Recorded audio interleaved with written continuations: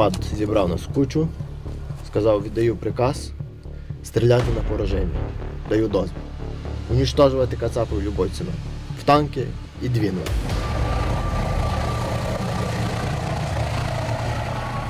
Контузію тут кожен отримав, і в цій машині теж кожен отримав вже по 2 рази, тому це нормально. От ця коробка відповідальна за балістику, вона коштує 1 мільйон, в ній золото внутрі. Серйозно? Да, реально золото? Реально золото. Жесть. Ну бач, що сталося? Сюди завжди прилітає. Враг поки пристріляється, він кудись хаотично ще накидує. На здання, на це. Така задача, піхоту треба прикривати, і піхота не справиться з бронетехнікою врага. Тому ми завжди готові, завжди як пожарники в полуготовому стані.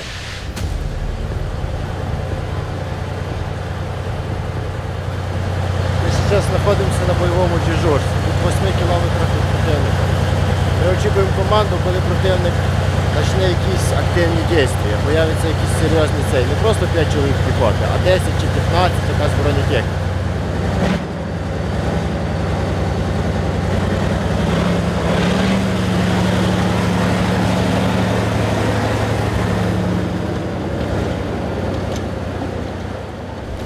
Ця машина у нас від початку, ми отримали її 25 числа, її отримали з бази хранення, бо всі батальйонські машини вже з 31 лишилось 2.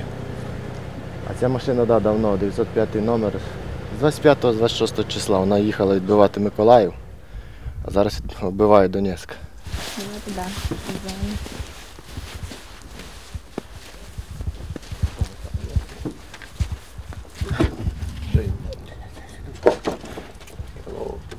Що там температура? А? Нагріла щось ще? Ніфіга. Таке там. Це я знаю, це типу як ти мені вже пояснював. Що це? Розкажи глядачам. Що Броня. це за коробочка? Да? Яка саме? Захист. Ну, від уламків. Оці Ні? коробочки від уламків? Ні? Я не вгадала. Розкажіть. Це активна броня, в ній внутрі пластид, вона захищає від кумулятивного і птура. Це недалеко полетів. Вона захищає від активного і в основному це птурів захищає, що піхота любить стріляти птурами. Що таке птур? Управляємо ракета піхоти. Вони наводяться і ведуть її прямо аж до цілі. Вони є 2-кілометрові, 4 з чимось кілометр. Тому ми не любимо під'їжджати ближче 4 кілометрах, ми завжди чувствуємо, що десь там є птур. Може його і нема, але ми його боїмося. Бо ми вже один раз всю цю броню потеряли. Бачите, як це вже не заводське, це ми вже самі наварюємо нові коробочки. Тут була броня і вже, як її бачите, нема. По новій нам все наварили, щоб був захист далі. Бо ловити ці прильоти дуже неприємно. Нема, але плануєте поставити туди ще? Так, кажете, вже що не там воно плануємо. Туди воно тут на шторі мало би бути. Тут така резина йде, щоб болото не кидало. Ну воно вже зняло штору, а новий кусок резини його такий ще вирізати. Гусянка захистить. Ми сподіваємося, що гусянка захистить. Головне, щоб воно захищало саме БК танка, бо якщо птур прилітає іменно в борт, де нема снарядів, він проплавляє і ще може бути, ще виживемо. А якщо він прилетить іменно в ту частину, де боєкомплект, ми всього вже не будемо знати, що там буде далі, нас вже і не буде. Потрапляли під обстріл машина ця? Ця? Так, дважди її встановлювали, дважди вона потрапляла під обстріл. Є малі осколки, є і великі осколки, але в загальному снаряд падає в 2-3 метрах і осколками прошибає мілку броню, яку легко змінити. Контузію тут кожен отримав, і в цій машині теж кожен отримав вже по 2 рази, тому це нормально. Ось через цей люк, тому нам треба дивитися, щоб тут буває поддони погано викидає, вони тут накопичуються. Один впав, другий впав, і коли кидає третій, то він там вже назад падає в танк. І там система починає його приходиться придивлятися. Тут навіть настільки погано вже йде ловушка, що я її вручну припіднімаю після кожного пострілу, щоб воно його викинуло. В нього є система розуму, в нього є оцей К1. От оця коробка відповідальна за балістику. Вона коштує 1 мільйон, в ній золото внутрі. Серйозно? Да, реально золото? Реально золото. Воно совєтського образця тоді не залили цього дня. Леопардери Абрамси – це нові машини, які ще не проходили як таку бойову обкатку. Вони не участвували в бою прямому і в длительному бою, а це затяжний бой, як в нас. Ця машина участвувала і вона показала свою надіжність, а ці машини прийдеться іспитувати на надіжність. Там інший екіпаж, 4 чоловіка екіпаж, їх теж не нові люди, а не набрані з цих людей, що тут воюють. Тому це нові люди, їх теж треба бойову обкатку робити. Тобто Абрамс і Леопард він прийде, і йому місяць-два треба воювати, щоб зрозуміти, чи машина боєздатна, чи не боєздатна. Вона може приїхати в першому бою, в неї може щось зламатись. Просто від такої нагрузки, яку вона іспитує. А не небезпечно, що так близько до них і вони можуть засікти її? Того ми і ховаємо її в посадках і підвігаємося в основному зрану вранці, коли ще сонце таке не встало і ще не так добре видно. Тобто о 6 годині, якщо зараз літо прийде, о 5 годині танк вже буде стояти тут, він буде замаскований. Сюди завжди прилітає. Враг поки пристріляється, він кудись хаотично ще накидує на здання, на це. Типу наугад? Він наугад, так, кидає. Якби він сюди попав, ми зібралися і виїхали звідси танками, втікаючи від одного снаряду, ми б відкрили позицію, тому ми в основному тут мусимо чекати, поки 3 рази сюди гепне. Тоді ми можемо собі розвернутися і уїхати, зрозуміти, що ворог нас бачить. А в основному один снаряд, він пристрелишний кудись вліво стріляє по танку, який там працює в кілометрі, а він промазав на кілометр і вдарив сюди.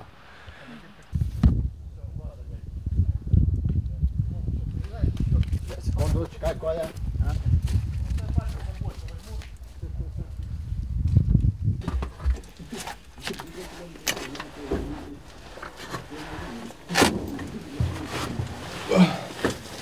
Ноги вперед і все.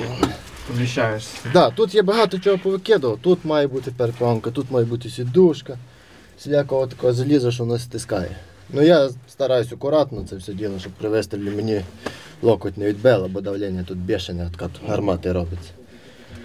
То да, якщо сідушку викинути, цю, головою засунутися туди, ногами туди, то на боку лежиш повний рост. З моїм ростом 1,90 м з копійками я повний рост можу лежати. Люди думають, що це нереально. Ну насправді, коли ти довго в цьому знаходишся, ти притираєшся до цього місця повністю. То можеш реально ночувати в танку? Я ночував так в танку. По 7 днів, коли на бойовому дежурстві спиш, прямо в посадці. Прямо наочок там спить, я тут сплю, механік в себе спить. Холодно ж, мабуть, в бляшанці. Холодно. Чертовськи холодно. Спиш 4 часа, більше виспати не можеш, поки він ще теплий. А якщо він не теплий, то спиш ще менше, ніж 4 часа. Накопичується ця втома. Дуже тяжело. Дуже. Ми підписали контракт, ну не в срочному батальйоні, там де ти служив, а там, де нужні були люди. Тут понадобились люди в танкістах, тут нас таких 20 чоловік було. Ми підписували контракт в танкістах. І так як це полгода контракт, нас не відправляли вчитись, бо вчитись 4 місяці, немає смисла як таке. Бо вже війна. Ну, війна прийшла на 4-й місяць контракту. Бригада виходила на учення в полігон, і їй нужні були люди, щоб ці танки переганяти. Нас буквально елементарно показали, що дивися, це танк, це гармата, подальше від гармати, тримайся за це. Механіки сіли і поїхали. Танк заганяють на трала і це все. І так само на другому полігоні, коли переміщувалась бригада, ми там були, і тут, коли оголосили війна 24 числа, по тривозі о 4 ранку нас підняли, ми встали, взяли автомати, прибігли, сіли в крас, переїхали к танкам, завели танки, виїхали, построїлись. Комбат зібрав нас в кучу, сказав, віддаю приказ стріляти на пораження, даю дозвіл. Унічтожувати кацапів любою ціною.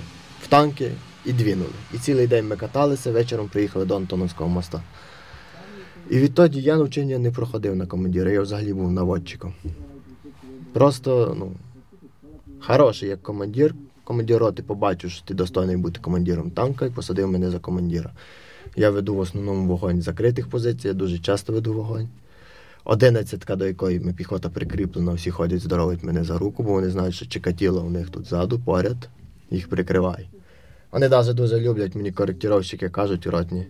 Я передаю, коли дають дозвіл на відкриття вогню, я передаю, що Чикатіло постріл. І тому на КСП збираються всі, коли це треба почути, коли каже Чикатіло постріл. Я не знаю, каже, ти так це класно говориш, всіх там настрій аж піднімається від того, що ти виїхав стріляти. І так по 5 разів в день, по 10, 15, по 50-60 снарядів в день виходить. За виїзд від 10 до 15 кидаємо. Взяли Херсон, звідти перекинули сюди. Ми сюди не встигли приїхати, мені ротний сказав, все, вже сідай в танка. Ти лиш на поїзді, лиш згрузили танка з платформи, ще не встиг десь поселитися, все, сідай в танка, їдь воюй, бо там щось враг атакує. 56-та тут була, вона не витримує, я виїхав і на всі гроші, як каже, ротний, почали гуляти. 4 дня ми їх відстрілювали, аж тоді вони вгамувалися. На Херсонському напрямку давали більше, було більше БК, але артилерія противника була побольше. Бронетехніки врага не було стільки, і сил врага не було стільки, вони нас закидували нас таким кількістю живої сили. Тут артилерії є, але її поменше, вона не веде за нами таку активну цель, щоб вислідити нас і таке гепнути, любе движення наше. Но піхотою тут закидають, дай боже. Тут кожен виїзд, кожен день ти стріляєш по тій самій точці, бо ту саму точку кожен день займає вражеська піхота. Вони не жаліють цієї піхоти. Мобілізованих взагалі. На Херсоні їх не було ще так багато, а тут це... Ну, в баню цю піхоту. Її просто море, їй приходиться відстрілювати, постійно відстрілювати. Жесть. Ну, бач, що сталося? Що сталося? Не знаю, почалися прильоти, але не по нам, кажуть, а по Саушці. Але були такі гучні, що я залізла прямо під танк. Я не думала, що я так швидко це зроблю, блін. Тобі ж сказали під танк, правильно зробили. Будемо відмивати. Саушка у нас високая. Шанчик работает, то тоді не чути буде. Пух і зразу прийде. Не, ну так загоняйте так, потому что вам незачем наблюдать переслуг. Все? Да, закатуй. Ксюш, пусть они загоняют танк, поехали немножко назад, откатимся. Окей. Що, заганяємо я на місію?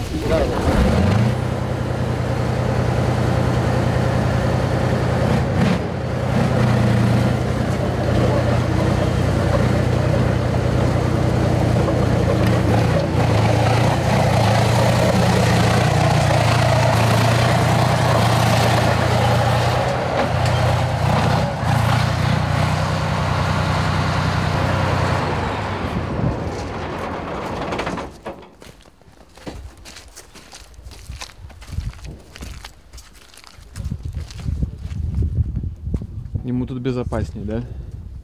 В капонірі, так, якщо снаряд впаде з боку, а танк не в капонірі, осколки його можуть пошкодити, гусянку, ці як їх, катки може пошкодити, а коли він в капонірі, осколки в основному над ним летять. Башню прилять, башню тут фігня, башню відскочить. Політок став вже, я тут вже Я не плавку, Там треба було просто швидко починати, і ти його.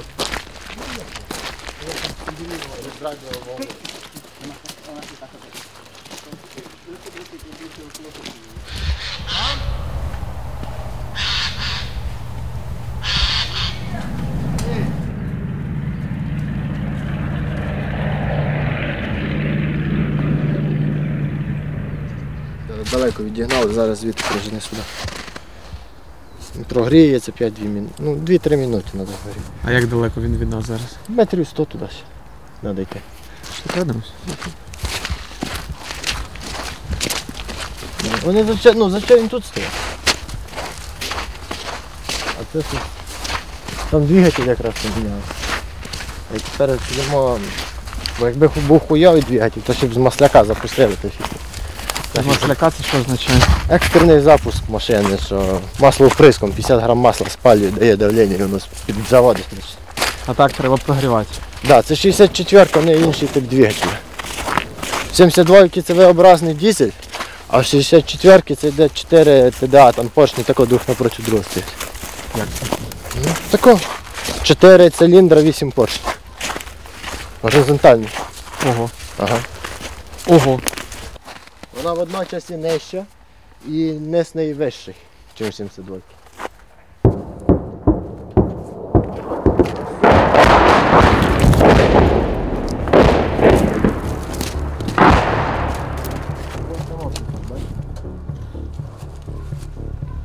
Це не витворяє. Де це? Зона горить, так? Так, він геть накрив цю територію. Правда? Походу. Може бути, що по 72 стріляє. Оті то, що ми стояли в Оті фасаді. да, що стояли зараз. Але ж вона не працює, зараз стоїть. Вона стоїть, да, закрита, але вони можуть просто накрити місцевість. В надіжді, що екіпаж заскочив в машину і відкоти і спали позицію. А вон приход був, бля, прям туди. Запускайте, хай гріється. Вони могли просто так відпрацювати. Для шоу. О!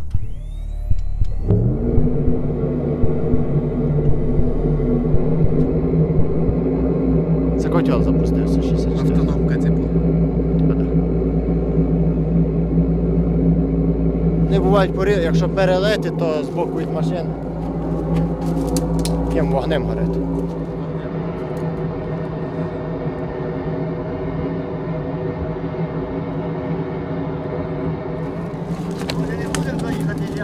Так це вона вже більше не може стріляти? Ні, це треба міняти гармату, да, іначе її розірве. Хіба що обріжемо, буде обріз, звісно, але... Можна обрізом стріляти з танка? Ну, воно буде, да, але толку від того, знаєш. Рудуй тільки. Продують, так. Да. Лишаємо це діло. А, це вже ответка пішла. Це наші. Ці щось кинули надто близько, вони могли і по хаті кинути. Надо, да.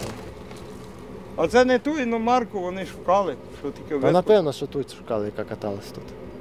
Але зараз засвітити танка, то ну нафіг, вони сюди почнуть крити. А нам А звідти сюди відкають. і летить. Сюди так летить, бо вони не знають, що тут. А, не Льоня, а Вова тоді стопли гріли. Да, і прилетіло. Це є така проблема в 64-х, їх треба кожних 4 години перегрівати, якщо температура менше нуля. Дві отих таких зробиш. Да, приходиться механікам, ну всі дежурять, всі вміють включати. Так. Все, да. Весь екіпаж починає дежурити круглосуточно в залі коло машини кожних 4 години гріти. Нема що з нею дрочитися, вона і так стане. Тобто, якщо вона стане, типу, на добу, наприклад, не прогріваючись, має Якщо бути... добу, може да, бути буде проблема. температура мінус 10, запустити двигатель, це буде щось із ряду А, фантастики. то це воно є дорога, Ілюха, тут можна вийти.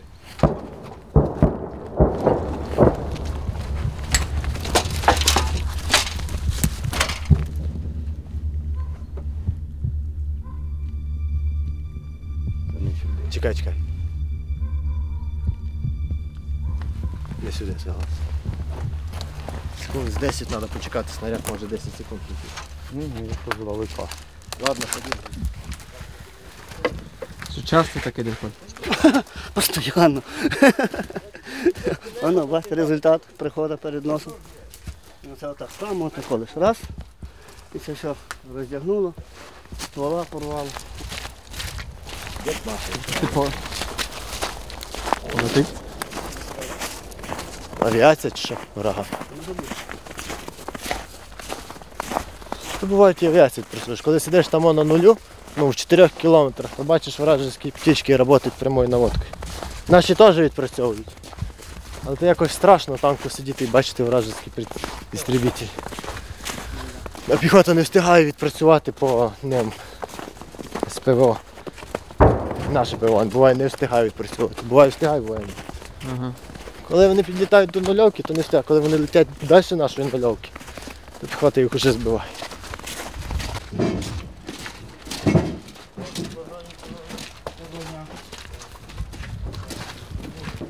Тільки що ми мали заправити машину і розгрузити, так як вона йде на ремонт, вона не може йти з БК на ремонт. І тому їй треба витягнути все БК. А не робимо ми цього, бо зараз день, небо чисте, враг досить добре нас бачить. І палити цю вогневу, ну, палити позицію, де танки зберігаються на ніч і взагалі тримають бойове дежурство. Не бажано, бо ми ще одного такого місця не знайдемо. Тому ми цього зараз робити не будемо. Вечір прийде, сумерки прийдуть, або небо затягнеться, тоді будемо це робити. Ну це маловероятно, скоріше всього, десь в першій ночі будемо це робити. Це діло. На ніч відганяти танка геть звідси. Ну, він чекає команди, щоб трал освободився і його забрали. Тому...